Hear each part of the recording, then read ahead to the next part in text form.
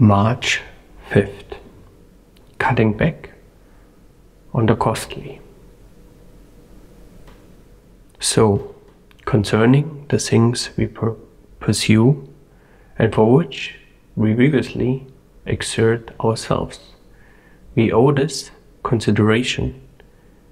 Either there is nothing useful in them, or most aren't useful.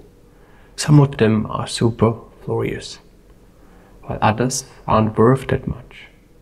While we don't discern this and see them as free when they cost us dearly. Seneca. Of Seneca's many letters, this is probably one of the most important, and one of them least understood.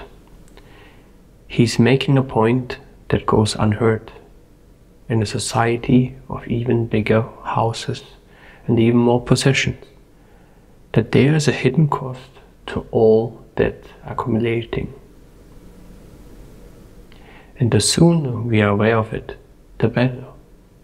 Remember, even what we get for free has a cost, if only in what we pay to store it, in our garages and in our minds. As you walk past your possessions today, ask yourself, do I need this? Is it superfluous? What's this actually worth? What is it costing me? You might be surprised by the answer and how much we have been paying without even knowing it. Thank you for tuning in to today's episode of I'm Max with your host, Max Roag.